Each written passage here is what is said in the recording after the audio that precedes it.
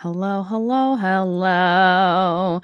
Welcome, guys. Welcome to another episode of the Chrissie Mayr podcast. You can find us on iTunes, YouTube, Spotify, and SoundCloud. And if you're listening to us right now on iTunes, go ahead and leave a 5-star review. I appreciate all the reviews so much. Very excited about some stand-up comedy going on this weekend, this Friday. That's tomorrow, boys and girls. I will be in Bethel, Pennsylvania with the comedians of the compound. That's Anthony Cumia. That is Aaron Berg, Gino Bisconti, Don Jameson. Maybe a few others will be there. This is tomorrow at the Pat Garrett Amphitheater in Bethel, Pennsylvania. Still some tickets available for that show. So if you're in the Pennsylvania Avenue area. I keep thinking of Monopoly. If you're in the Pennsylvania area, check it out. We'd love to see you. Also got a bunch more shows coming up. I'm coming back to the Jersey Shore July 17th. I'll be at Uncle Vinny's. That's a Comedians of the Compound show. So much comedy. And then July 20th, I'll be at Jenks. That's on Point Pleasant Beach Boardwalk. Then I'm heading to New Orleans August 13th and 14th. Then Vegas, a bunch of big Comedians of the Compound shows were just announced for Vegas, September 10th and 11th. It'll be a weekend to never forget. That joke's going to get old real quick. And then I'll be back to Dallas at Hyenas September 17th and 18th. So as soon as those tickets become available, I will put them on my website, chrissiemayr.com. Check them out. We'd love to see you guys at a show.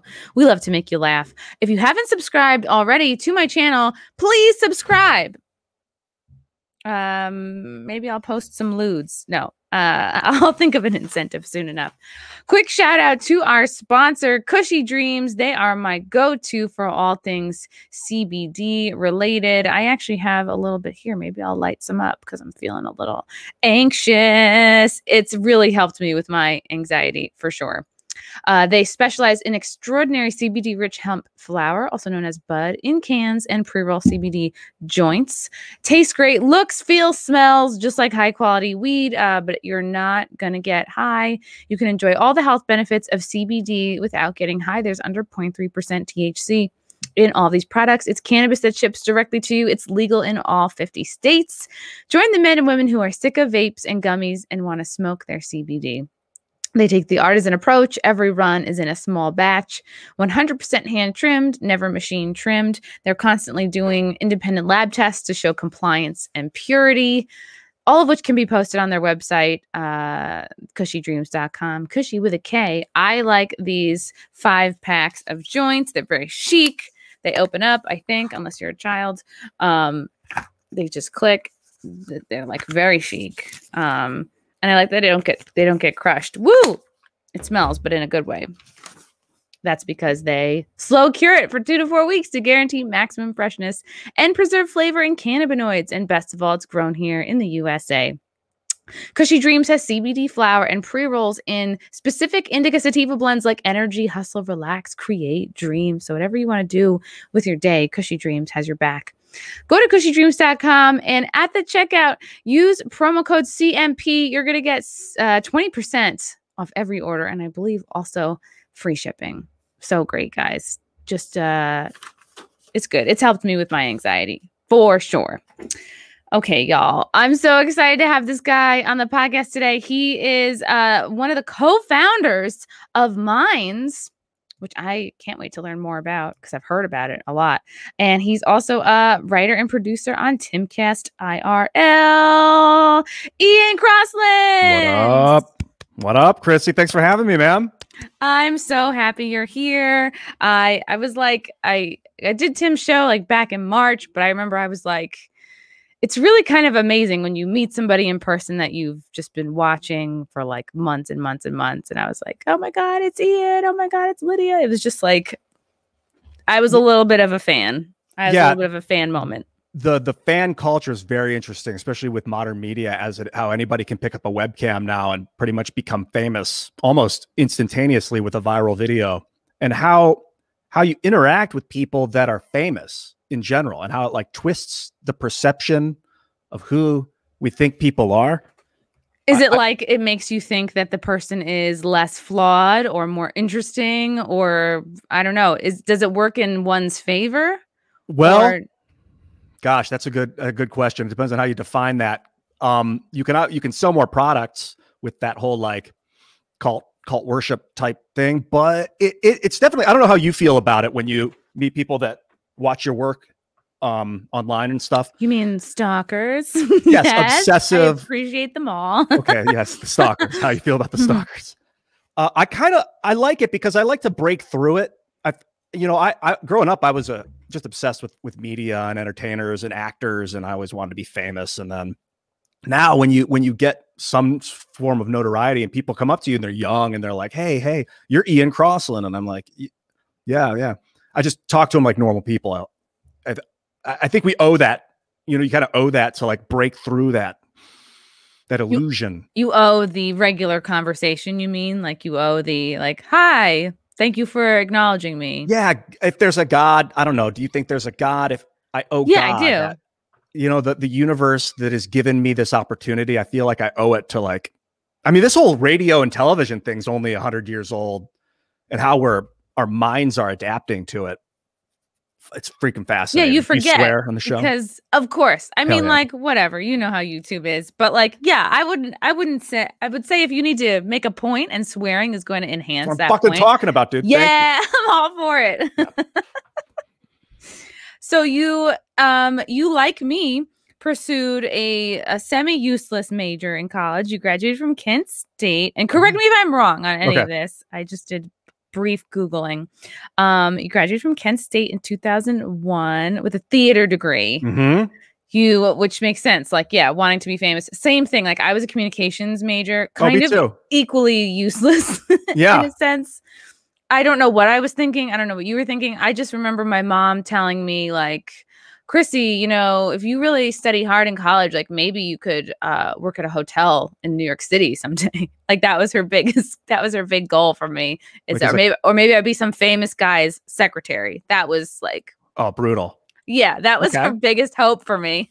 Okay, so she was a great lady, sweet lady. I don't think my parents were like equipped to help counsel me on maybe a major or like perhaps help where to point me, and I'm wondering if you had a similar deal with your parents, as I always ask anybody who majors in the arts or communication or, psychology or something. In the early days, I wanted to help people. That was all I thought about. And so I said, what's the best way to do that? I'll be a doctor. I'll be a neurosurgeon. So that was when I was like in 7th grade. I was like, I'll be a neurosurgeon. Then as years went on, I was like, actually, being an actor would be way easier. And I think I could help more people. I could get more famous, which in my mind at the time equated to helping more people. The more famous I get, the more people I could help. And so I was like, well, and it's like the easiest job in the world. You just talk and you get paid ridiculous amounts of money, like SAG day rates, like $1,000 a day minimum or something. So I decided to pursue it. My parents were like, you can do whatever you want. That was the nice thing, is they were like, do whatever you want. You're going to succeed. Whatever you do, you're going to be good at. Wow. Okay. So confidence. Yeah. Yeah. But they also said, they're like, what do you want to do with your life? When I was 14, I said, I want to be an actor. And they were like, if you want to be an actor, you should start acting. So I did. So I started in theater. I hope you're still there, Chrissy. Your video cut out, but I'm going to keep talking. So I did. I started acting in theater. And then when I was gearing and going into college, I decided I gotta get smart about what I'm going to do with my life. So I got into journalism like you did. I got into communications and did like the college sports. I was on like TV2 at Kent State. And wait, what did you play? I didn't play sports. Oh, you were reporting it. Yeah. At first I was a special reporter. They're like, hey, this kid's got moxie. So they moved me up to the sports, and I didn't know fucking shit about sports. So I was like, the ball got hit and he's running back and he caught it. And that's basically sports broadcasting in a nutshell. Yeah. The guy I was with was great, but it was embarrassing. So I did that for like half a semester, and then I auditioned for Macbeth and got cast. And the director was like, you should join the theater and become a theater major. And I was like, and there was a girl I really liked, so I decided to go for it. That'll do it. Yeah. Theater people, I find college theater is like very cultish and very like, join us. And you can't be doing anything but theater. I remember I tried to, I did 2 semesters of improv in college, and ultimately it was kind of like transitioned out of it, not by my choice, but like the director was like, "Oh, you're an athlete, like you're not a theater major." I had 2 strikes against me, so I wasn't in the group ultimately. But we had like, relaxed. They were really, the theater majors were really anti-cinema. It was very weird. I'd never experienced anything like this kind of weird call. It was very clicky. I hate clicks, and I like to like invite everybody in and try and get everyone involved. But they were like, no, we don't watch movies. We just read plays. So I was 4 years of my life, I didn't see any movies really. Oh, wow. Okay. Yeah, it was weird. That makes sense. It depends like who's around you too. And like, yeah, if your like big time crush is in it, it's like, yeah, that's enough. So hot. Yeah. Where is she now? Has she hit she's you married. up She has a couple of kids. No, she's doing great. She lives in Ohio and is rocking it. I'm very happy when my exes are doing good. I feel like really, I am the exact opposite. I want all of my exes to have horrible lives. Mm-hmm. I want them to crash and burn. I don't want them to die or be injured, but I just want them to know that karma is real. Like at the last moment, think of your face. Yeah. All this. But you know what? I was never the person to like end the relationship. Like I was always the dumpy. So that's why. And it was always like something horrible had happened. Like I caught them, they knocked up somebody else, or broke up with me over Skype, or like, you know, it's Skype. That's some modern shit. Mm-hmm. How'd that go down? Well, you don't have to get too private, obviously. Oh yeah, no, I dish it all out. This was like 20. When did Raph break up with me? 20. Oh man, I have such a weird memory for, like almost autistic memory for dates. Like I know we met February 8th, 2008. We went about like 2 years. So yeah, it must have been like 2010 when we broke up. And like he was over the whole weekend. He helped me like hang a photo on the wall. It was like he was over for MLK weekend. He had moved to DC. I met him. He went to school in Columbia. I was like, oh, wind energy. This will be great. And then he moved to DC, and over time it was very obvious who was visiting who more. I'd be like, I need to get a $1 tripper bus. Like I need to get the $1 or like the $5 bus ticket. Like if you buy it right away, it's cheaper. As the bus fills up, the prices get more expensive. Oh. So I would be like, yes, I'm going to come visit you. And then he did not have the same excitement for coming to visit me because he was in the magical world of wind energy. But then, yeah, like broke up with me over Skype. And then I think he banged somebody in the office, you know, classic stuff. It was on video? No, I think I saw an email of his. I think he had left his password in my laptop, and I may have perused. Not the banging, the breakup. Oh, the breakup was over Skype on video. Yeah. No, you didn't record it though? No, I didn't even think to. Awesome. I was like, not even. I was so not of that mind at all. Like I remember early in like my comedy years, would have people tell me, "Oh, do a video blog," and I just was like, I don't know if people want to see my face and hear my voice like that. You know, I always thought YouTubers were like, it was like the height of, I guess, vanity. And yet here I am. Yeah, welcome to the club. When you say wind energy, are you talking like wind, fire, earth, and water? Oh, yeah, no. Do you remember? No, this was wind, like, yeah, renewable, when renewable energy was hot back in like, 2008. But he got hit by a bus. I feel like he learned his lesson. Yeah, he's fine. Okay. He's fine now. He lived, but all right. Well, things are working out. Yeah. Yeah. They fixed the wind turbines. You know, the big turbines are like, they fuck birds up, I hear. And obviously the noise, according to Donald Trump, the noise causes stress, which is related to cancer or something. I don't know if that is real or not. I bet. They build these like spherical turbine things now that the birds can't fly into, apparently. Oh, okay. Oh, so it's like one of those fans that has no blades. Yeah. Okay. Okay, I'm down with that. Okay, so when did you transition from, you were an actor, you were in 2009 Scream of the Bikini. Oh my gosh. I just looked at your IMDb. Yeah, go for it. You did some acting stuff.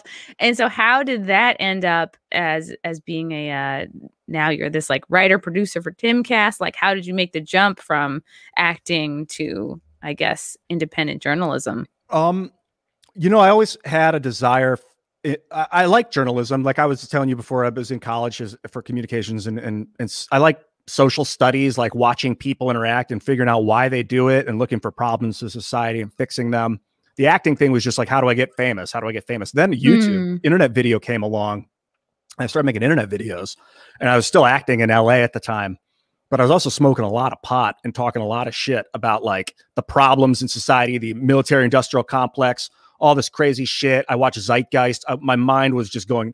And so I think what was happening was I'd go into the auditions and they'd Google my name. They'd search my name and they'd see crazy shit. Ian Crossland losing his mind about the bees, you know, colony collapse disorder. Ian Crossland high as hell. And they'd be like, we can't work with this guy. And I was having trouble. You TimCasted yourself. Yeah, I TimCasted myself into a hole, man. TimCasted.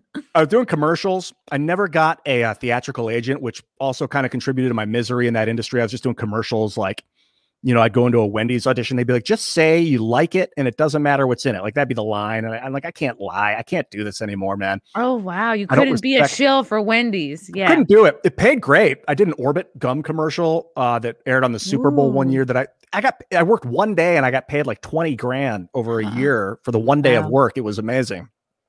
That's amazing. But yeah. It was really, really something. Because then I ended up going on unemployment later, and they paid me for just that one.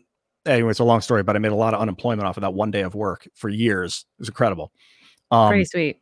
But basically, the drudgery of going to auditions every day and driving. Have you ever lived in LA or done that whole? No, I visited, and that was like enough. I was like, I get it. I've been shitting on LA for a lifetime, but the weather's great. I lived in Hollywood, and I would drive to Santa Monica for an audition. Then I'd drive back to Hollywood for a couple hours. Then I'd drive up to North Hollywood for another audition and drive back to Hollywood in traffic. It took like an hour and a half on the 10. You'd be waiting just to get to Santa Monica. It was drudgery, basically. Wow. Would you be like reviewing your lines, or you wouldn't get into it till you were there? Not usually, no. Another thing I didn't really take it very seriously. I would not go hard on learning my lines before the audition. Like, if you really want to book a role, you memorize it implicitly before, even if it's a one line or 50 lines, you memorize it like the back of your hand before you go in. And when you go in, you're off book, you know it so well they can't picture anything else, so that you got the role. And I would just go in and kind of like, fuck this, man. I last minute look at it, try and short-term memory it. Yeah, I remember. Yeah, I would audition too. And like, now that hearing you say it, you need to know you need to know it like forwards and backwards. It's like, I never knew anything forwards and backwards. I was like, oh, Charlie Brown's, I'm familiar with their salad bar. I got this, you know? Yeah. I'll let my charisma take me there. You know, I'll improv my way through it. Every once in a while I'd get booked, but I wasn't crushing it. And the YouTube thing was what happened was I had this like spiritual kind of epiphany where I started thinking about like, what would Jesus do if he was alive today? Have your hair like that. Yeah. He'd grow his hair long. He'd smoke a lot of weed. He'd make YouTube videos. He'd make videos and tell people what his thoughts, like, you can be a better person. And he'd try and reach as many people as he could, I would imagine. So I started to do that. I read this book called The Four Agreements, or part of this book. Everyone talks about that book. It's amazing. Miguel Ruiz, he's talking about this ancient Toltec wisdom, these Aztecs, or these it was like ancient culture. They're like the wise sages around that Aztec time. And they've broken down these 4 simple agreements, which I'm not going to try and say right now because I can't think of them off. One of them is always do your best. Be impeccable with your word is another one. And the response, I started telling my friends, I was like, I got to communicate this with all my friends. I realized we can do this. We can break through with people we think are afraid of us, people we just meet, and be honest with them straight up. And you get through to their soul, and they immediately reciprocate. And it's like your best friends, like these people you just meet. And I was using MySpace at the time. MySpace video didn't really work. So I was putting the videos on YouTube and then linking them to my MySpace blog and then sending those to my friends. And then people started commenting on YouTube, and the interaction and community on YouTube became so much more rewarding than auditioning that I just kind of let go of the entertainment industry. I mean, it was like a psychological breakdown I had, realizing for the last 20 years of my life I was going to be an actor, that maybe I'm not. Maybe I'm diving into the unknown instead. But imagine people who they go their whole lives just feeling it's not clicking. It's not. I mean, I can really feel a lot of what you're saying with comedy too, and comedians. Like there were years where it just everything seems hard. You're not getting a big break, and you just think, well, this is the deal. You got to drudge through it. You got to suffer. But a lot of people end up just suffering their whole careers, and they never do a slight pivot into something that could be more satisfying. Like the acting industry is almost like how good can you be being somebody else? Whereas like the YouTube industry is like, how good are you at being yourself? Yeah. How good of a person are you? How good are you at communicating that? It becomes like, how good at communication are you? How good are you at lighting and sound? You know, having a good microphone is everything on YouTube. Obviously the content is important, but if you can't hear it clearly, you can't understand the content. Less important than lighting, I found. I mean, audio, a good microphone, man, that is everything. As I check my microphone settings. Yeah, they're perfect. You sound great. And also if I disappear, it's because you're talking about like, you have to have this. I have this finicky cord. So if I completely disappear, just keep talking. I don't know why. I'm plugged into my internet, but same for you. If I go off, it's my computer restarting. It's happened. I got this Alienware Aurora 9, and it's like, it sounds like a jet engine when it kicks on. It's air.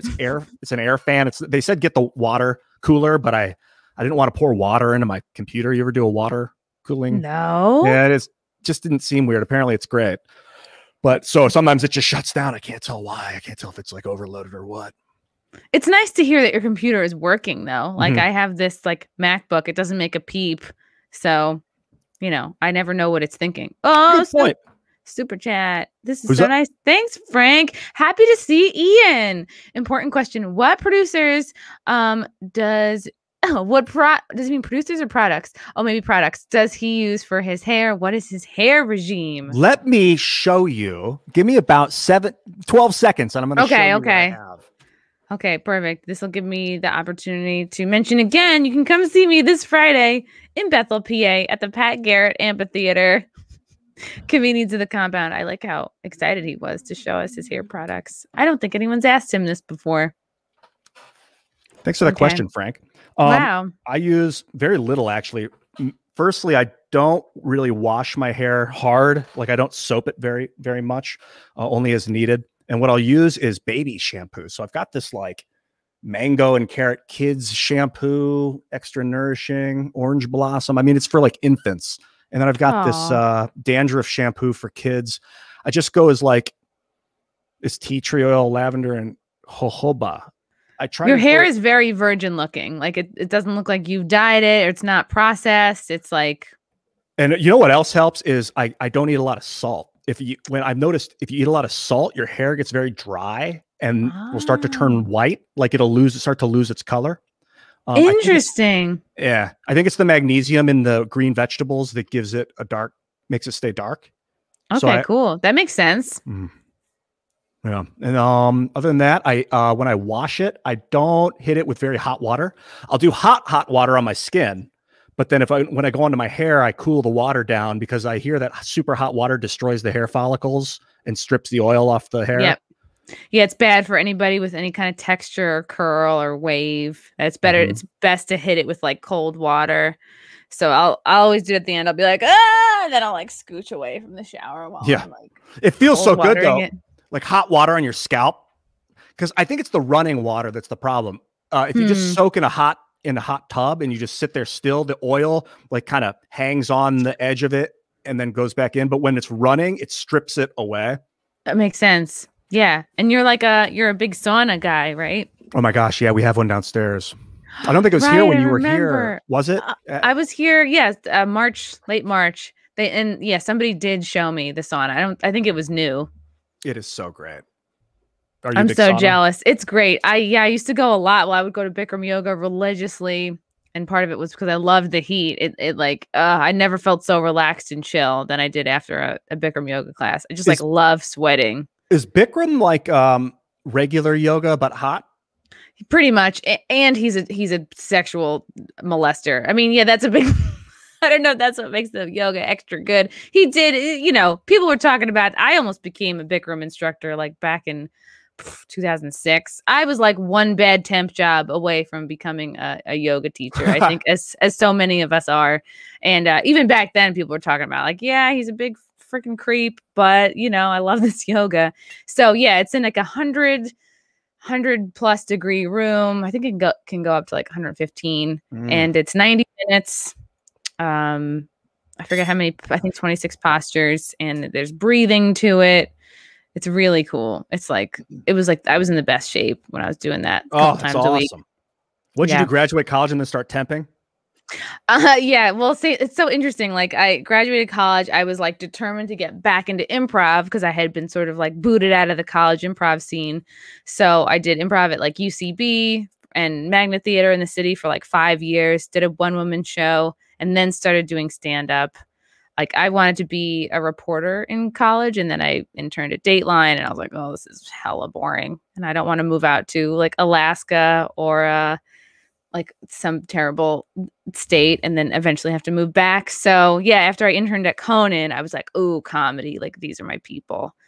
So, and the writers were like, oh, if you like comedy, you should do improv. But I'm glad I switched to stand-up because it's like just impossible to make any kind of a living doing improv unless you're TJ and Dave, the guys who do the Sonic commercials. Oh no, I don't know them. What do they do? They're professional improvisers, but they also, I think they made a pretty decent amount from doing the Sonic commercials. They're the two guys in the car, like one's kind of blonde, one's kind of dark.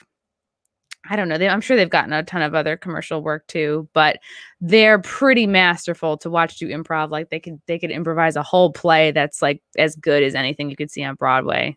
It was like fluidity, pretty mind blowing to watch them work. So yeah, when did this feeling of like, I really want to get famous, like burn inside you? Was it like, because with some people, like for me, I felt like growing up, I couldn't speak my mind or be honest with my family. So that's why stand-up was really attractive to me. I was like, oh, I can just be so honest and there's no consequences. You know, I can talk to these strangers. I think when I was really young, like a tiny kid, I would watch my parents watch TV and see how much they loved the actors. And I wanted to be loved like that. You wanted like all that attention on you. Yeah. Yeah. I was like, why? I mean, they are great. And I would watch the TV and also think, oh, that's awesome. And I can do that. That's easy. Like I learn a skill, hold a razor and like cut through ventricles and stitch together. Like I could kill somebody on accident. That's terrifyingly difficult.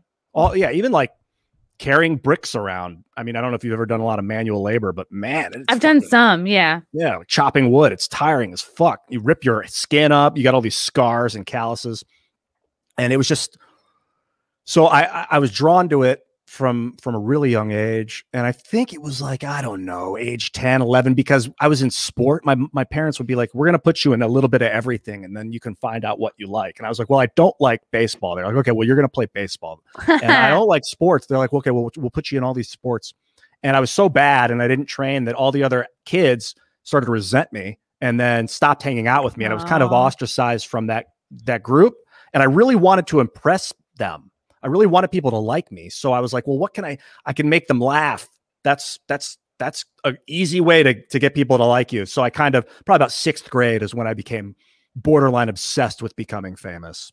Wow. Were you an only child? No, I have 2 younger brothers.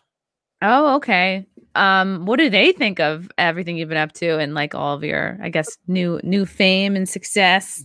They seem to love it. Max, he's younger by 2 years. He's an actor and a director. He's kind of looks a cross between Jack Nicholson and I don't know, Jean-Claude Van Damme. He's just an interesting looking dude. He's really smart. So he loves it. But Michael, also very chill. He loves it. He's also a gamer. To be honest, I haven't asked really. I talked with Max a little while ago and he was like, hey, are you famous? And I was like, I guess technically a little bit more than I used to be, but it seems like it. I mean, when the videos are getting like 800,000 views a day or 1 million views a day or something. So on some level, people know who I am. Whereas like a year ago today, it wasn't at all. Like it all of a sudden happened. Was TimCast your first like show like that, or like where did he find you? Through Bill. So I was doing YouTube videos. I've got like 1,200 YouTube videos under the Ian Crossland channel and under the Crossmac channel. So that was kind of my dive into that. But I hadn't done like a sit around and hang out and talk show ever before. This is my first of those for sure. And I met Tim through Bill, who founded Minds. Bill and I had been working since 2011. And Yeah, we went down and met up with Tim in New York City one day. Me and Tim started talking about simulation theory and how we're probably in a fucking MMO. And then we were like, oh, let's do a TV show about it. That's awesome. What makes you think we're in a simulation? I don't necessarily think we are, but It's possible. Anything is possible. it is possible. And for sure, what it seems like is happening is our body is taking in stimuli like light and sound and heat and all this, like these vibrations, and then it's calculating them as what we know as senses. So in a way, it's simulating vibration. Like reality as we perceive it is simulated vibration, but I don't think that we're necessarily constructs in a machine that think that we're alive. I think it's more likely that we're actually alive and we're building simulations. Maybe you've heard Elon Musk's idea that if we're building towards it. So if this continues, we'll eventually get to a place where we build a simulation that is so good that the creatures in the simulation won't know they're in the simulation. So it is likely that it has already happened. I kind of agree with that up to the point where just because it might happen that it's probable that it already has. I feel like we're like Prime. This is like reality Prime, and we're creating that kind of stuff as we go. Almost like I'm imagining like there's a camera behind my head right now, like following me, like watching me like broadcast this. It's weird. It's interesting to think about that. Anything that takes you kind of like outside of yourself, I think is worth batting around. Do you take psychedelics? I haven't in a few years, but I've done mushrooms like a handful of times. Had them on my pizza in case the YouTubers are listening. That must have been delicious. I love mushrooms. It was delicious. I ate the pizza and then I felt like, wow, the Subway is so huge. And I just like my memories were that like I looked more fondly on myself. I was just like kinder to myself and more appreciative of everything. I was like, wow, like it was like a different person, like telling me that I'm great. Like, wow, I'm so lucky to be like born into this consciousness, into this form at this time. And I felt like I felt like love for myself that I don't normally feel. Yeah. I think if you don't want to get dosed and you get dosed, it's the most terrifying horror. But if you want to kind of shave aside or shatter your obsessiveness about who and what you think you are, then it really helps you do that. You know what else does? Watching yourself on video. I don't know if you've had this experience, but it's like, it's psychoactive, man. It's weird to say like you're good and you're healing. And then to watch myself tell me that is like it's like a psychedelic dream.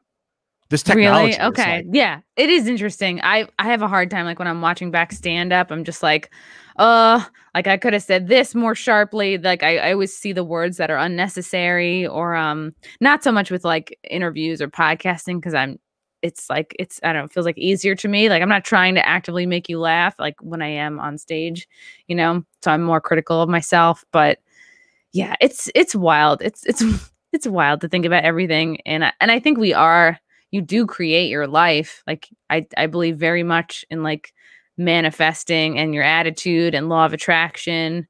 And, you find the people that are like obsessed with drama and they talk about how they hate drama. Like they always have the most drama in their lives.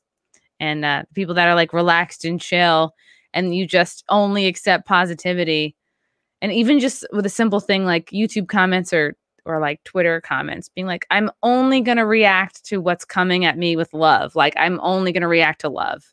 And then it's like, all right, like you see a negative comment, you don't have to like wrestle over like, I got to prove them wrong. I got to explain myself. You're like, oh no, on to the next thing. Like I've just created a nice filter for myself. Do you know what I mean? Yeah. It's like altering feedback loops. I noticed that early on in YouTube in like 2006 and 7, I would respond, like people would leave a negative comment and I would respond and be like, want to change their mind. But what would happen is the people were like, they just wanted me to respond. They didn't care why. So they would be like, oh, he's responding to that kind of comment. So then they would leave more of those. So I stopped. Now I have like a neutrality to it. I don't take the positive personal. I don't take the negative personal. I just kind of, because even positivity scientifically draws negative energy to it to balance itself out. So too much of either is like, I love neutral energy, the neutron. I love it. You love neutrons. How did minds I'm obsessed with neutral. How did minds come to be? Like I've heard of it for months and months. I just don't know what it is. It's a social network. It's basically a technology company, and the social network minds.com is like the flagship product that Bill kind of had the idea, I guess, 2010, 2009, about building like a free software social network. It's like open source. Are you familiar with free software? The delineation between open source and free? You mean like getting songs for free off Napster? That was the last. That's the problem with this. The way they're marketing it is it sounds like that, but that's not it. You can actually sell free software for money. Is that what Free the Code is all about? Yes. Thank you for bringing that up. And yes, it is. Here's the cup. You can get it at iancrossland.net if you'd like a Free the Code mug. It's basically a software license type like MIT or GPL, general public license, where it says that if you can use the code just like it's open source software, but if you make any changes to that code, your changes have to also remain public for everyone to see. Ooh. So, whereas with open source code, you could take it and change it and make it private and then sell it like proprietary, which a lot of companies do. Free software remains free forever. So forevermore, any iteration of the software will remain free for everybody. And the idea was Bill wanted to build a social network that anyone could use and spin up forever. And so that's what Minds was. I didn't understand it in the beginning. I was kind of like, why would you want another social network? We already have Facebook, YouTube, and Twitter. But as I learned more about free software, I started to get really jazzed about it. Is it kind of like a recipe? And if you want to change the recipe, it's like people can still look at the original recipe, but then they also see your edited version. So they don't look at your edited version of banana bread. It's like, well, maybe they would have liked the previous version better. Is that a stupid example? No, it's a great example. That's exactly what it is. Okay. It's awesome. I don't know a lot about it, about the licensing stuff. I don't get into the lawyering much about it, but I think that they see the original recipe, they see your recipe, and they get to see all the little changes to the recipe. So they don't have to guess, like, how did you, but I mean, obviously you'd see that when you saw both recipes. So I don't know how granular it gets. Why don't more companies do that? Like, why isn't everything open? The fear is that if I make a free software product, that you're going to take the code and make it faster than me because you have more money, and then sell it before I can get mine to market. And that has happened in the past. So that's the problem. And it's like a leap of faith. Like it's really not about the money. Minds has never been about selling mines. It's about facilitating a fucking awesome product for humanity so that we can survive and not get censored and have a central authority of who can say, who controls the narrative. Oh, yeah. And format, like, wise, what would you compare it to? Well, what do you mean exactly format-wise? Mine's like, what is, if I were to log on, like, is it like similar to Parler? Is it similar? Okay. Yeah, very similar. We kind of, Bill wanted to do it like Snapchat in the beginning, like basically a video phone app. And I was like, we should do it more like Facebook, which maybe was a mistake. I still can't tell, but I wanted to get the best things from YouTube, Twitter, and Facebook. So it's kind of an amalgamation. You have a lot of hashtags. It's hashtag heavy. You can choose what hashtags you want to be in your search, in your results, and what you're interested in. But then the layout is kind of like Facebook. The video hosting is similar. See, the thing is now they're all kind of becoming similar. I just did a video on Twitter earlier today. Like Facebook didn't used to have video that I knew of. Now, yeah, they're all copying from each other because they go, oh, okay, well, we don't want to lose people because they have that function. So let's stories. Exactly. They're all starting to look similar, just like with what Victoria's Secret is going through right now. They're like diversifying their models because to make them more woke. They're adding on like Megan Rapinoe to be like a face for it. She's not even going to be wearing like the underwear. It's like her and I think Priyanka Chopra Jonas or something. Like they're not like, we're not gonna get to see them naked or in their underwear. They're just gonna be like the woke faces for it, and they're like the models are gonna be more inclusive, different weights now, and they're doing away with like the Victoria's Secret angels, like the big ornate, like the freaking wings and the shows. And I'm like, all these underwear lingerie companies are starting to look exactly like one another. Like, what if I like seeing a bunch of like gorgeous blonde brunette, like, and the models were already diverse to begin with. They were from Brazil, Argentina, like lots of different countries. They just were like all hot and like in good shape. And now they're like, let's mix it up and have some like big fat women in there too. But I'm noticing as a chick, like a lot of these lingerie companies are starting to look the same. That's weird. That's weird. Homogeneity, like enforced homogeneity is very weird. It's interesting. That's so weird that like different companies are doing they're trying to get everything make everybody happy, but and they're then looking they're fading into the same. crowd. That's so interesting. Because I mean, Victoria's Secret, it's like, I remember being a kid or like growing into be like a woman. And I was like, oh man, like I would see women that are like way better looking than me. That's what makes me want to buy that lingerie. Like I kind of have to see myself like represented in there. I'm not saying like, oh, everyone needs to be all white, but like maybe I liked that. Maybe making it more like diverse alienates some people because they're like, well, I like the old school branding. And it's like, does that make me a terrible person? Does that make me like not woke? I don't know. I guess the market will decide. And I was talking about this, I think yesterday or the other day. I guess the market will decide, like if they tank, then maybe they'll shake it up and go back to how it was. But I don't know. I kind of liked the way they had it. The women were so glamorous. Like I liked that they were all in good shape, that they were all tall. They're all like between 5'9" and 6'2". So I don't know. The more I talk about this, the more people are like, she's a white supremacist. But it's like, I just like the model. Oh, it's terrible. This whole racist thing is terrible. I was just watching Blazing Saddles earlier. Have you ever seen that movie? Everybody's so no, Dude, I haven't seen it, it, but this is like the third time somebody's like, you have to see this movie. It's so racist. I mean, they dropped the N-bomb so many times. The whole movie, that's what it's about. It's about this black dude that comes to this town in the West, in the Old West, and he's their new sheriff, and they're all super racist. And then Gene Wilder's in it. It's hilarious. It's amazing. Mel Brooks, one of his best. But this whole like forced homogeneity thing or forced like diversity is it seems racist. I don't care what. I mean, I guess I don't really care. I don't know, man. I don't know if I'm a product of my time. Yeah, it seems like you lose your individual branding as a company and everyone's meeting in middle. Everyone's this new uber diverse, not hurting anyone's feelings, letting more fatties in. Like everyone's becoming more of the same thing.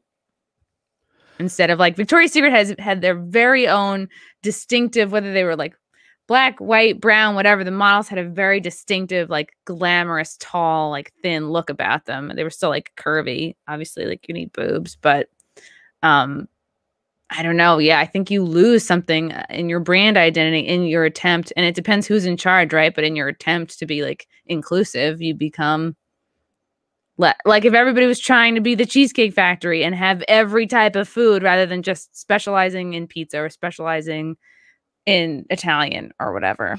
Mm-hmm. Or like if a baseball player wanted to play every position.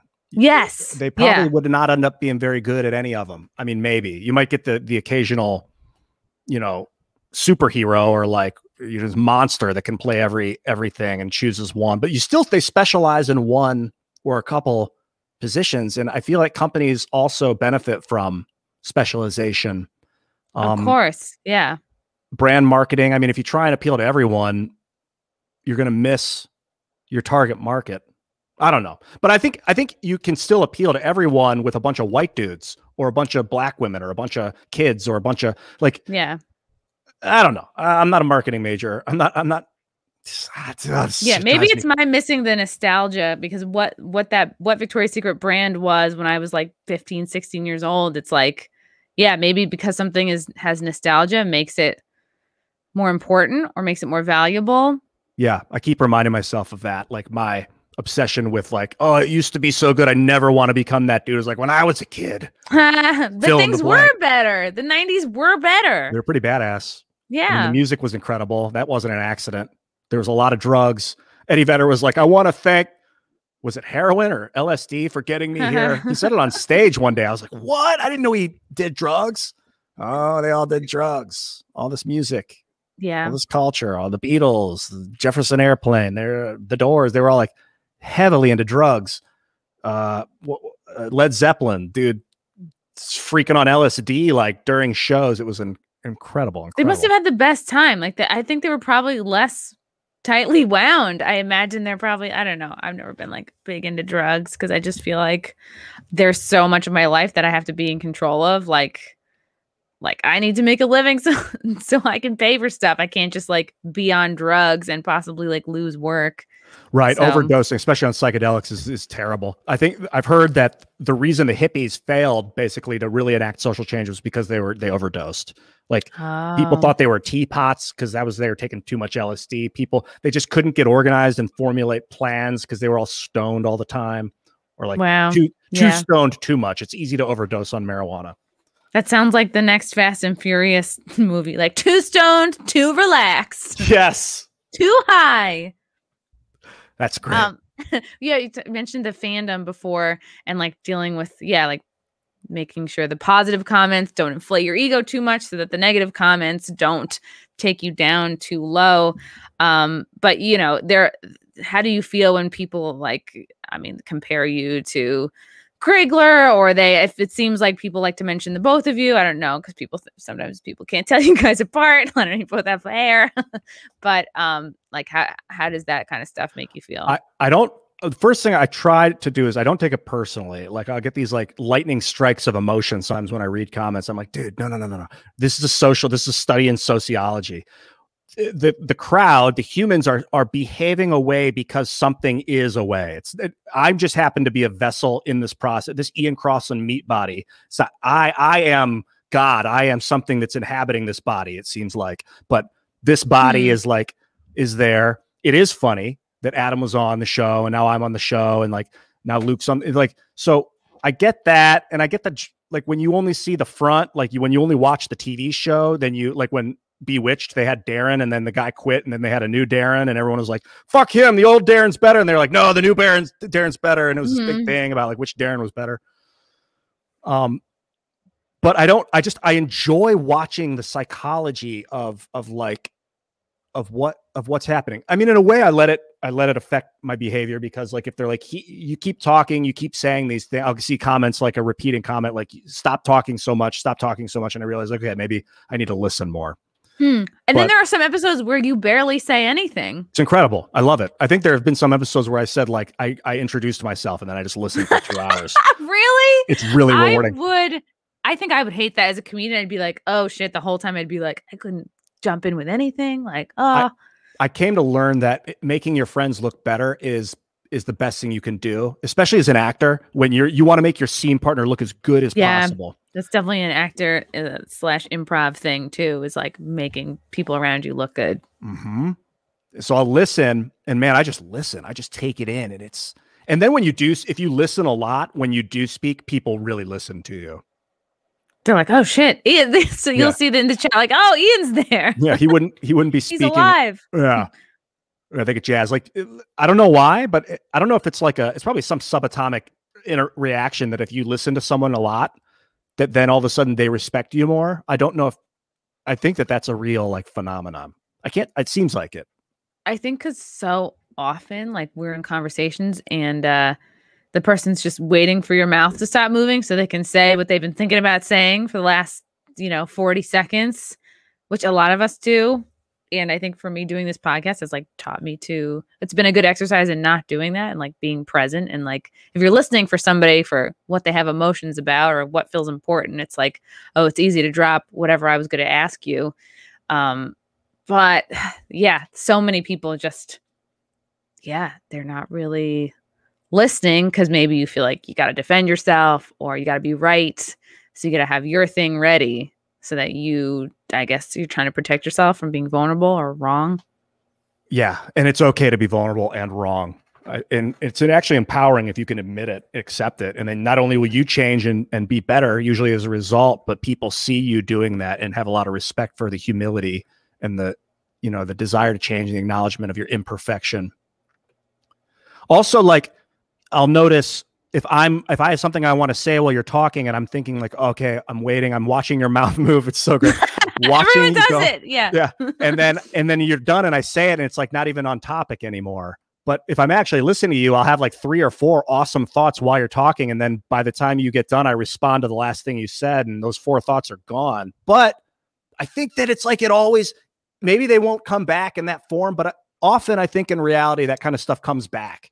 It cycles through again and there'll be another time or a place, to represent those thoughts. It's wild. It's almost like, yeah, the example of baseball, which you hate, like you see balls coming down the plate. You could totally hit them, but you'd have to kind of maybe interrupt to hit the ball. Maybe you knock it out of the park. Maybe you look really funny or smart, but it takes, like, is the interruption worth me hitting this ball? And comics miss that all the time. Like, there's so much ego in comedy.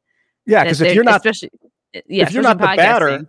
Yeah, if you're not the one that's up to bat, but you really want to hit that ball, the batter's going to be pissed if you run up there and swing when they're like, dude, step out. You're on deck. Wait until I'm done. Maybe that's the metaphor. Yeah. You're like, no, I just want to hit that ball. That's a ball I can hit. Like, but I definitely, like, any comedian's like, oh, that you struggle with that. Like, is what I'm going to say going to be funny? Is it even going to be relevant by the time it's there's a pause or a lull? Like, when you improv, do you get an idea as the screen part or your scene partner's talking, and then you save it, and then at the end you launch it, or do you just kind of have fully listening, and then at the end just whatever comes out? Some improvisers do work like that. I think, like, to the degree to which you are witty and making connections, maybe you're making puns, maybe it depends what it is. If you're creating a scene and a world with the other person is different from, like, just bantering and jokes. Like when you see comedians on podcasts, like old school, like Anthony Cumia or Jim Norton or like Rich Voss, their minds work so fast. And then that's different from when you're on stage and you're improvising with a crowd and you're doing crowd work. And it's literally like what you see in front of you, and the observations you're making can be funnier than your rehearsed, memorized material from years, like this word bank of material. And sometimes when you feel like the audience is feeling stale or like low energy, you're like, all right, fuck all of that. Like, let me take a risk and ask this guy about his accounting job. You know, that's what it feels like on TimCast IRL too. That's very similar. I've noticed that when I try and launch those old ideas, people are like, dude, shut up. But if it's I hate when people say that. They're like, shut up, Ian. I'm like, I feel like you get more of that. Like, they're extra hard on you. But there is something to it, because I'm trying to force an idea as opposed to just like enliven and empower the moment as it comes up. So I've kind of been working on that. It's very healthy. Yeah, but frustrating because you're probably like, oh man, I had the best thing to say. Like, I have 10 minutes ago. so many fucking good things to say when I'm on that show. I have so many ideas that I want to like just grab the wheel and turn. Tim's like, let me conduct this thing for a minute, dude. Like, yes, I know. That's where we're at. What are like is that the biggest challenge of being on the show, is like the holding back? Yes. Yeah.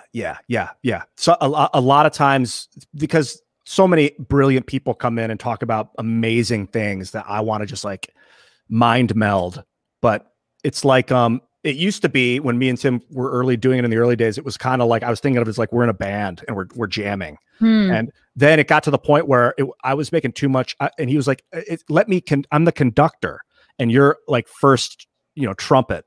So that's for me, it's a much better metaphor. I'm trying to create like an orchestrative flow. I don't want to like stand out. I don't want anyone to look at the first trumpet and be like, why is he making so much noise? Why is he? And every once in a while there's a time and a place for a solo, but let the conductor conduct, and it seems to flow seamlessly. Or be the rusty trombone. I'm into it. Let's get rusty. Oxidation all the way. Yes. Let me force a rusty trombone joke here. Okay. What? Yeah. So is that I'm talking about, that's interesting. The other differences between like when you first started and now, feeling like, because I remember when I would work at I worked in admissions, like I worked at this all boys prep school on the Upper East Side, and it's interesting. I'm like, oh, we're looking at kindergartners. Like, it's kindergarten admissions. Like, how difficult could it be? But I would talk to the lady who was like evaluating, and she'd be like, no, you can't. It's like building an orchestra. Building a class is like building an orchestra. It's like, you can't have all trumpet players. You can't have all like saxophone players. and not like we're going to consider one instrument to be alpha and a different instrument is like beta or whatever. And I feel like those words are so overused, but like, yeah, you have to look for that balance. Like the kid that's super outspoken, like peacocky, like hello, and he's very good at communicating. He asks for what he wants. It's like, okay, but the kid who's quieter, who's more sensitive, who shares, like, okay, that's just as important. And these kids learn from each other. And I think that's and then you get the Omega kid. The psychic and the Zeta is the Zeta bro. Yeah. Is that one too? The Theta, Theta girl. Oh yeah. I love that shit. It's a super chat from Matthew. How do you balance making people look good and being assertive and prevent disappearing in the background and being forgettable? It's an incredible question. That is like the art just talking about that. Yeah. If there is an art form in entertainment, that's it, in my opinion, is at least in scene work, when you're working in a collaborative state. How do you a lot of it is trust, because if you make people look good and they want to work with you again in the future, a lot of times, they just like your energy and then they'll have you back. And then, so you never really disappear. From my experience, I never really disappeared. People would like remember me because of how good I made them feel while they were in like a vulnerable state, and how I supported them unexpectedly when they're, doing something new, unknown. And I'm there, I love that feeling when you're like taking a risk and someone backs you up that you didn't know how or why it was possible. And you're like, dang, fuck, man, this is why I have what friends are for in a lot of ways. And also, I think it's, oh, sorry.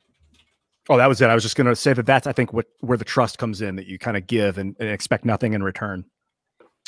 Now that I'm noticing, like, there's the four of you, right? Like you and Lydia, you're also there in case, and who knows, maybe this has happened on the show, in case, not like a fight, but if there's a serious disagreement or things get really tense, it's not just two people. Someone's on one side and someone's on the other side. It's like, okay, you and Lydia are there to be like, mediate. If there's an awkward moment, you can step in. Like if no one, I've never seen this happen, but if no one really has anything to say, like you're there, Lydia's there to like pick it up. Have you ever felt like that's been something that happened? Like there was a tense moment and you guys were there to kind of like talk about DMT. Yeah. Yeah. Let's talk about drugs. 100%. Yeah. Fortunately, Tim's so good at communicating that it very rarely ever breaks down. I mean, it shows like a bunch of master or like expert communicators. Like if Tim stops and gets up to go get a drink or something, I'll just start talking. I've been doing this for over a decade. So it's pretty seamless when you just start flowing with your ideas. And then every once in a while, Tim, like we did an after show with Dave Smith. You know, Dave? I love Dave. Yeah. Amazing dude. And I would have talked about the Federal Reserve. So Tim was like, I'm going to go watch TV. He just didn't, he was tired. It was like a Friday. Wow. So me and Dave, I just interviewed Dave and it was great. I think the balance, the anchor, because, as a host, you can fly and you can go pretty fast, but if you don't have an anchor, you can get lost.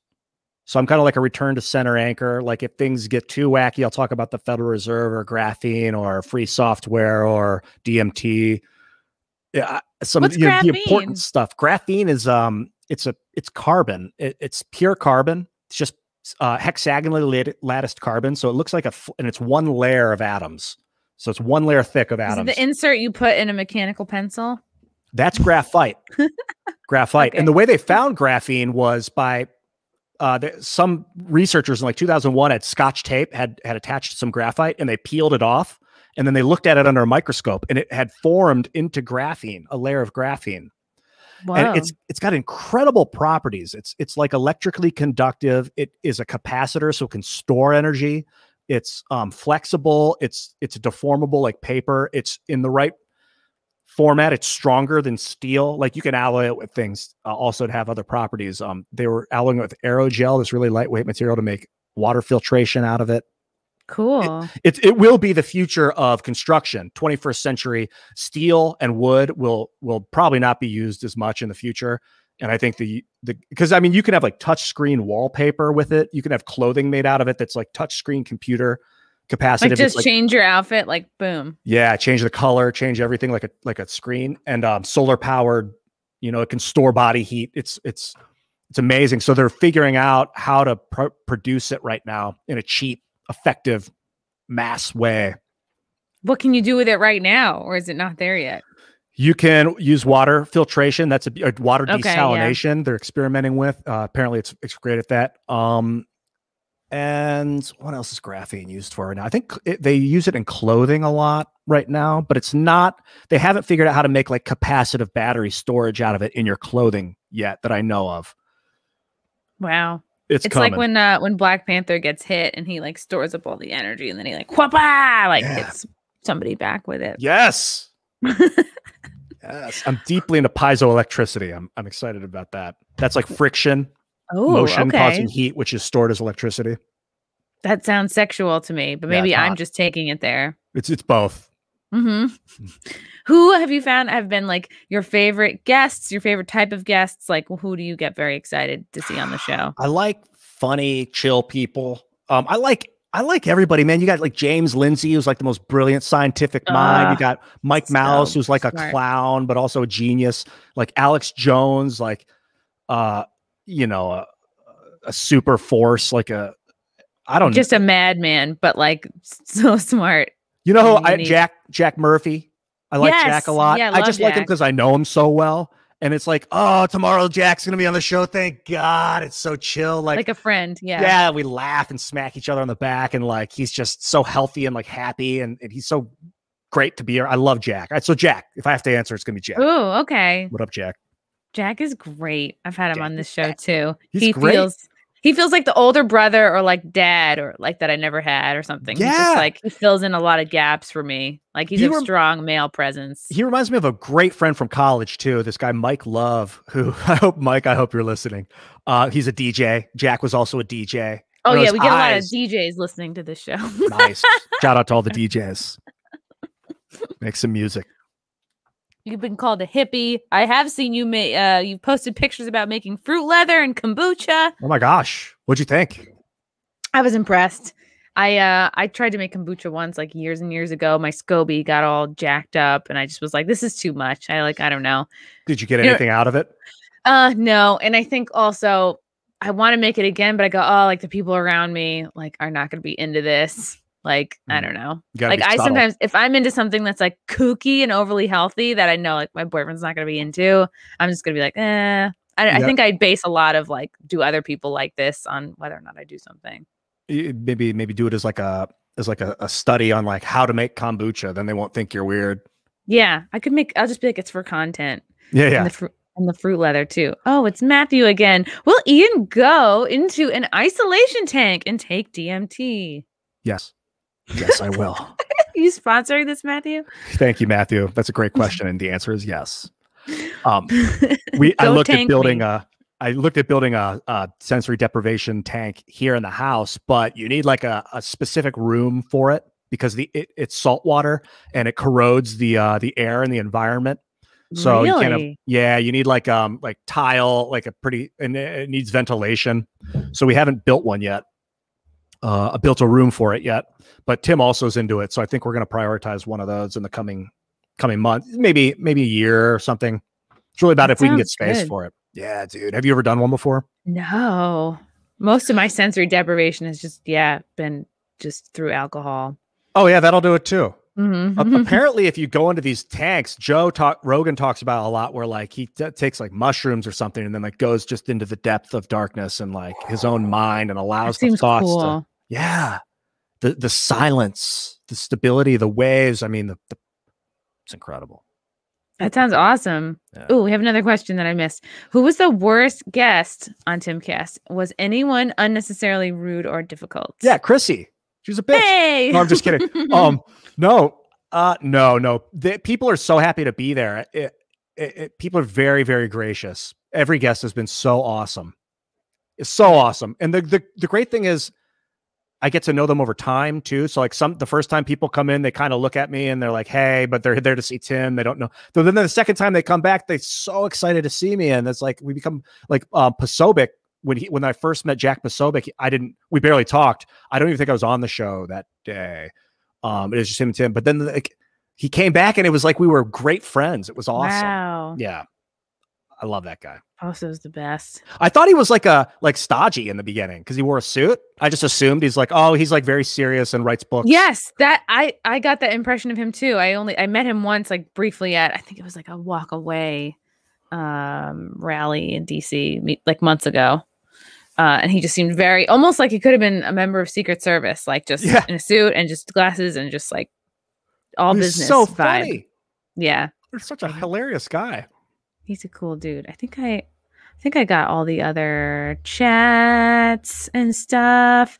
Who would you like to see on, or what kinds of guests would you like to see on that you haven't yet? I want to talk to Jordan Peterson a little bit, and Brett Weinstein, Brett and Eric both. Like, I'd love to get Lex Friedman and Elon Musk on, and Joe Rogan. Duncan Lex Trussell. Is interesting. Mm-hmm. Yeah, I love Duncan. Gosh, that's like my top, off the top of my head list. Really, I mean, I've been watching Rogan's stuff since like 2013 or something, and his guests are like top. Rhonda Patrick would be amazing. Aubrey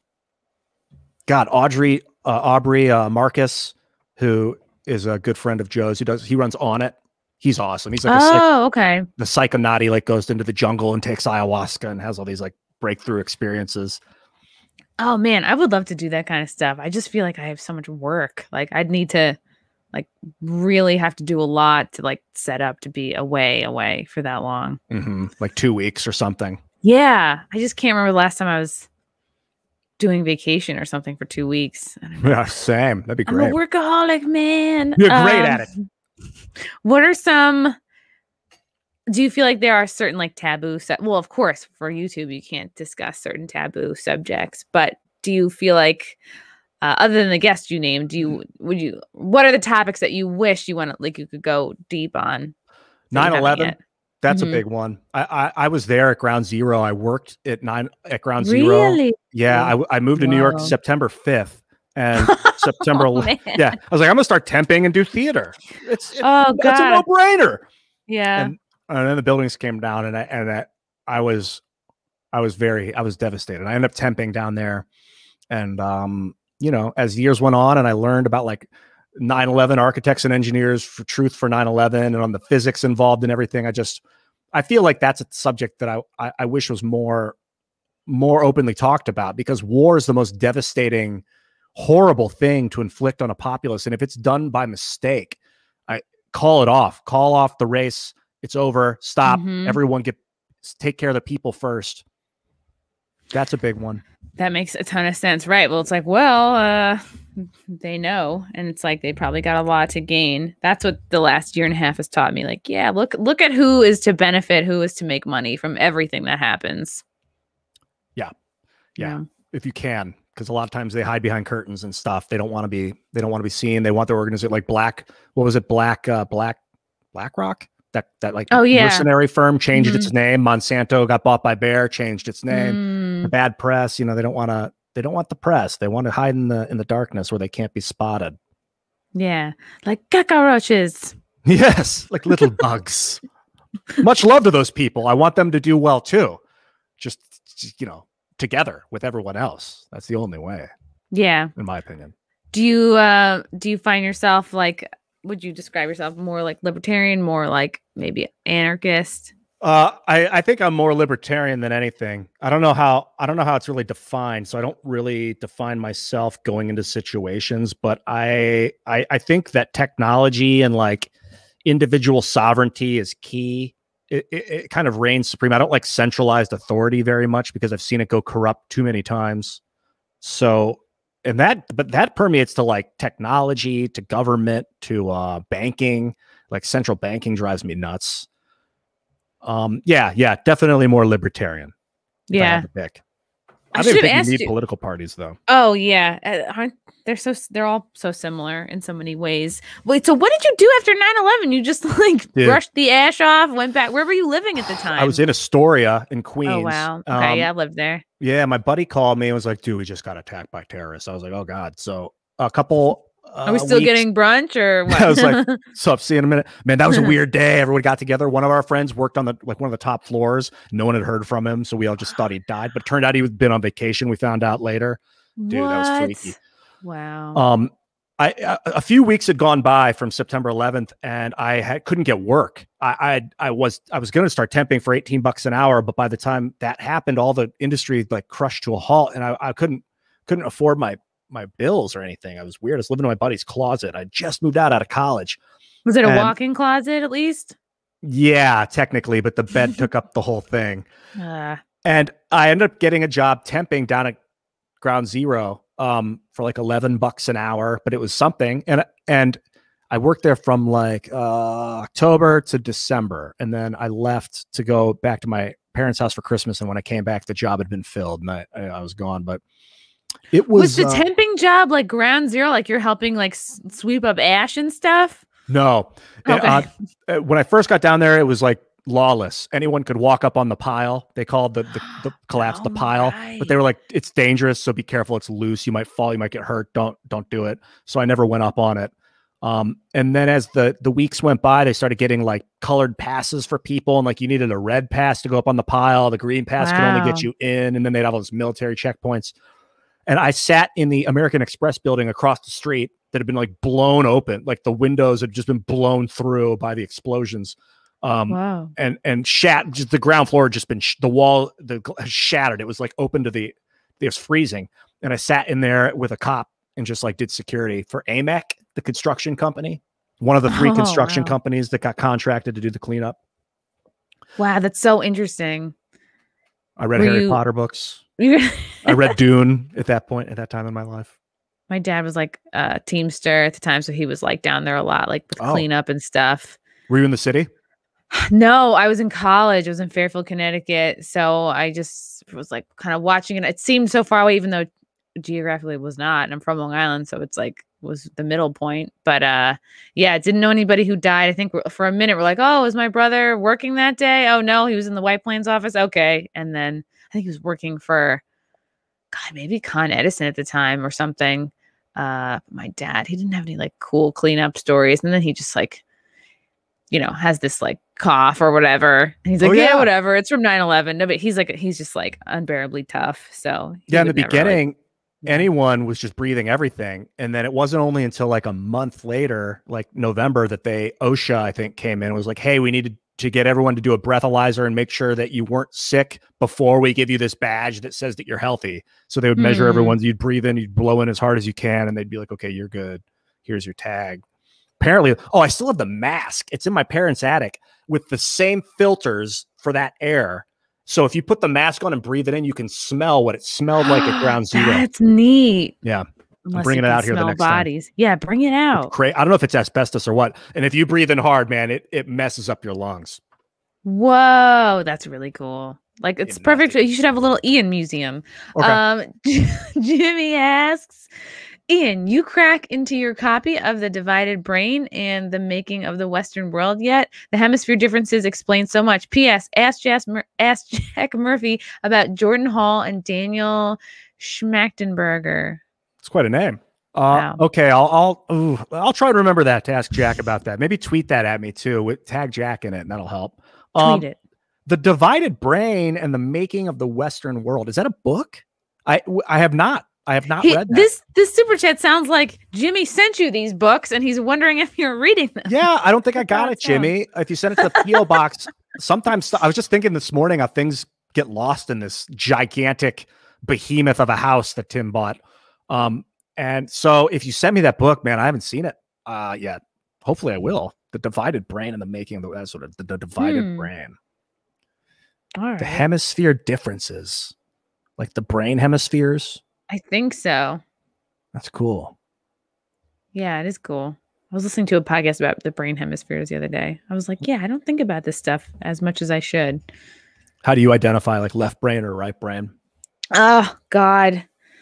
I think the reason why I can be so unproductive, like I know I could be more productive, but I think because I'm not as isn't the right side the more creative side, or the one side is the more like logically minded, doing tasks, like it's almost things are simpler. And I think if I were more that way, I would get so much more done with my day. And I think it explains like my ADD tendencies and like just daydreaming, and it's like I'll just be in my emotions, but I'll be like, oh, my tasks, the things I have to do. Oh, but this, I gotta call this person, and then I'll just hear a song, and I'll get a feeling, and then I'll just be like, oh, I'm like crying about my dead mom. Yeah, the left brain, I grew up very left brain, and it was almost like a prison of like sheltered emotion. I couldn't feel. I never cried. I didn't cry for like 15 years or something growing up. There was like from age like 13 to 25 or 6, I didn't cry or something crazy. And I didn't really, I mean, I loved, but I didn't really, I don't know, man. I would try and like what do you call it? Like justify feelings, like logically.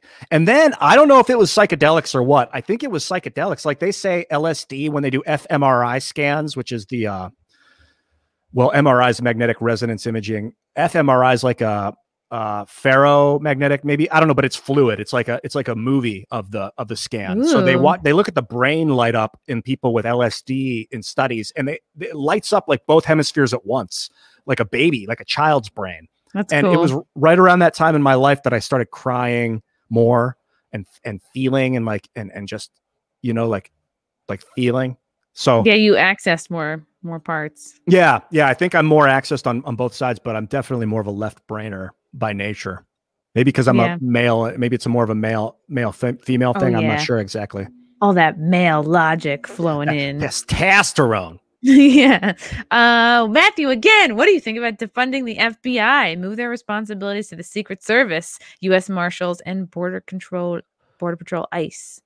Well, I do think that we could benefit from less government agencies. Like I was around before Homeland Security was a thing and everything was fine, and then they built year 2000. Yeah. All this crazy new like money spending to make more law and more things. I don't know if we need to defund the FBI. It seems at face value, it seems heavy-handed, like a heavy-handed response to a problem. So there might be some value to it.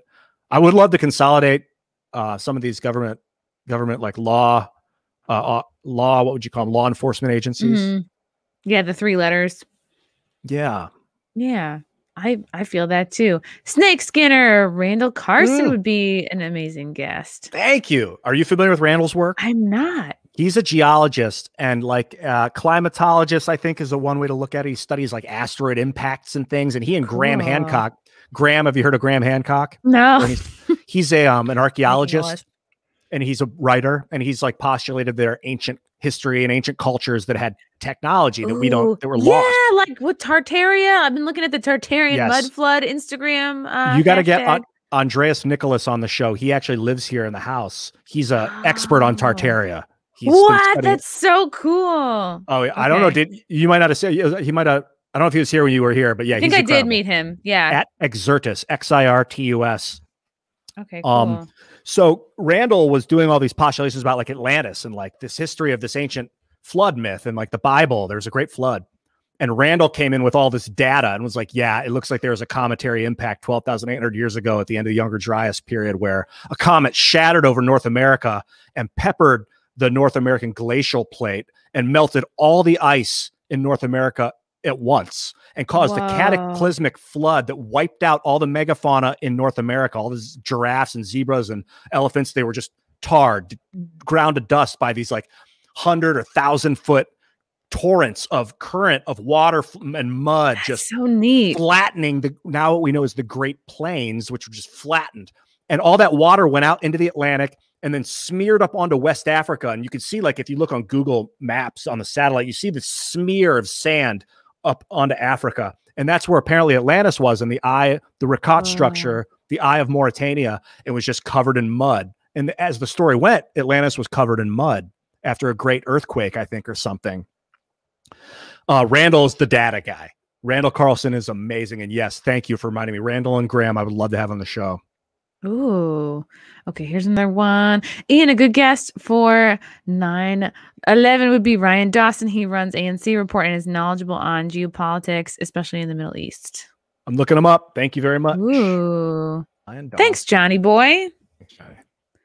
Look at that. All right, I've got it queued up to look at after the show. I'm excited. Thank you. Okay, cool. Yeah, I'm sure you guys get flooded with requests for people. I'm getting a lot of requests too, which I take as compliments. It's like, oh, people are listening and caring. That's cool. They want to see like how you it's like chemistry. Like what happens if I put this vinegar in this water and this oil? Yeah. Like you're the vinegar and I'm the oil or whatever. I want to be the oil. All right. Okay, you're the Here's oil. DJ Cogdill.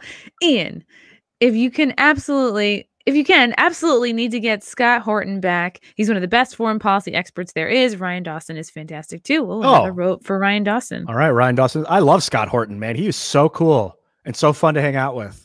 I love his coffee. Horton's Coffee. No, is that his? Probably not. I didn't know. It's a Canadian brand. Oh, okay, cool.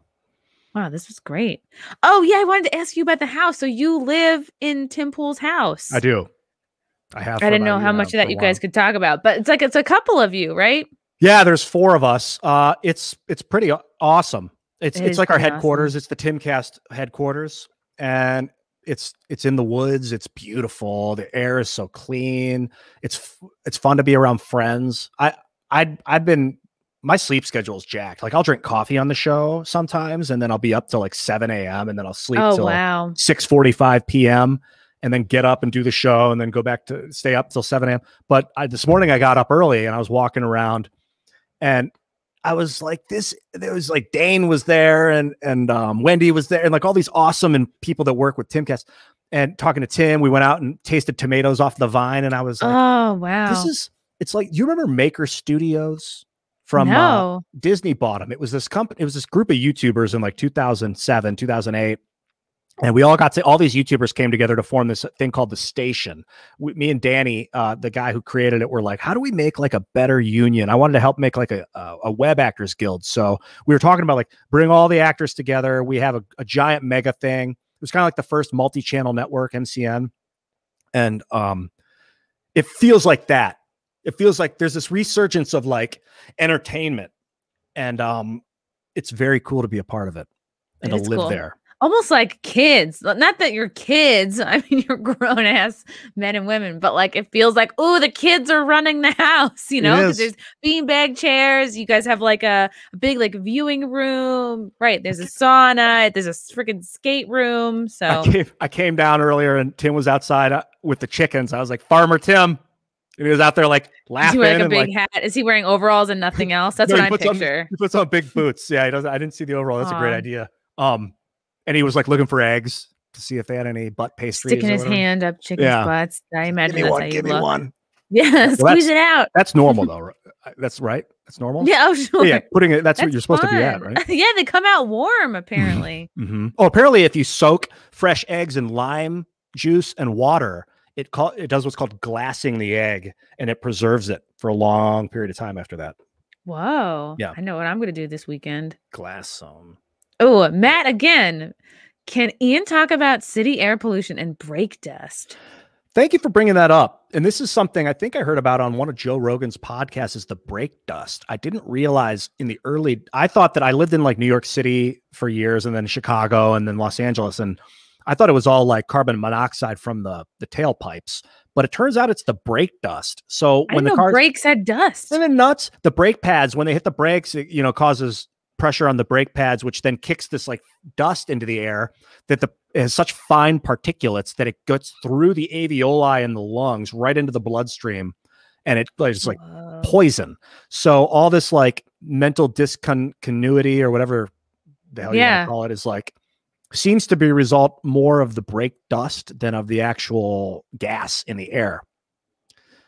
So people who sit in more traffic breathe in more brake dust. Terrifying. The nice thing about Teslas are they have a magnetic braking, so there's no brake pads. So that's I'm really excited about electric vehicles and how those will help revolutionize the purity of these cities. Aren't they still expensive right now? Yeah, I think they're 30 grand for a cheap or 35 grand for the cheapest one, maybe up to like 250, 80 grand for the second level one. We'll have to ask AOC. Okay.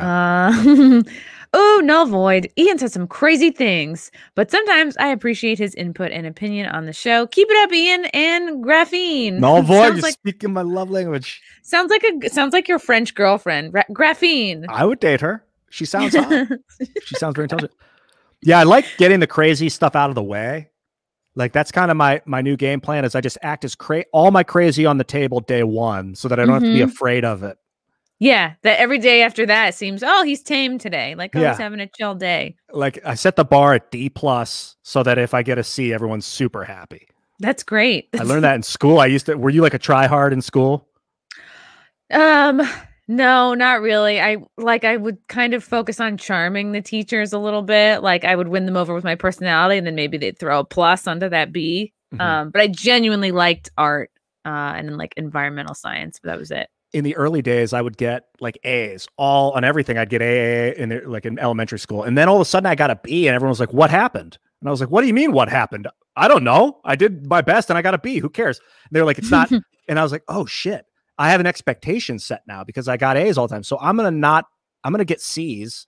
And then when I get B's, they'll all be super happy. My parents didn't buy it. They grounded me for C's and D's for years. But and then you were like, fuck you, I'm majoring in theater. yeah, let me go. Take the chain off my neck, dude. But you know, that fucking school grades is so ridiculous anyway.